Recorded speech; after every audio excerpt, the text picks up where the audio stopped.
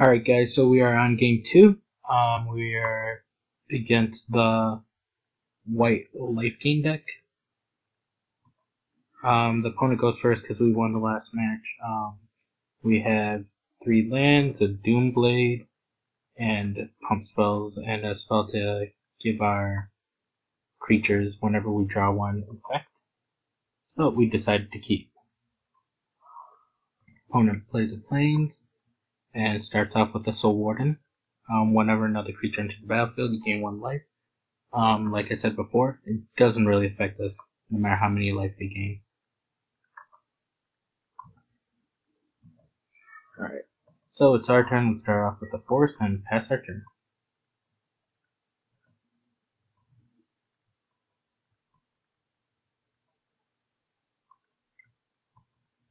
Alright, our opponent plays a Soul Tenant and they gain 1 life.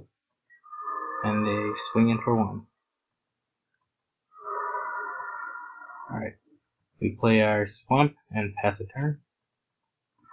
They play another Soul Tenant. For some reason, feels like they only have 1 land hands or something.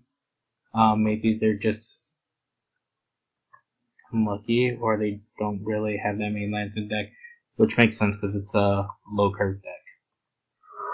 They attack for 2, pass, and we play our Orchard Spirit. And they gain more life.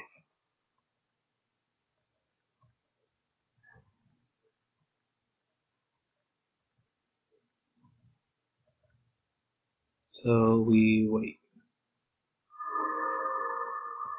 Alright.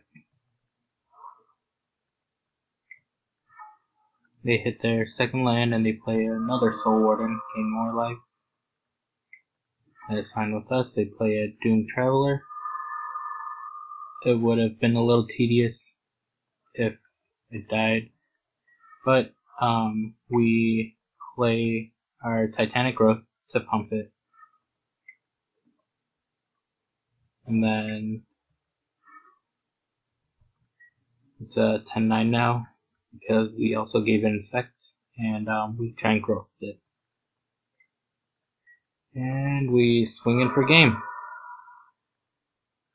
And that's a match.